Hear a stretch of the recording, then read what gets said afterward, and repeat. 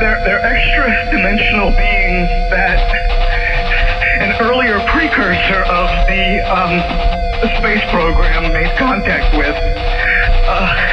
They are not what they claim to be. They have infiltrated a lot of aspects of the military establishment, particularly the Area 51.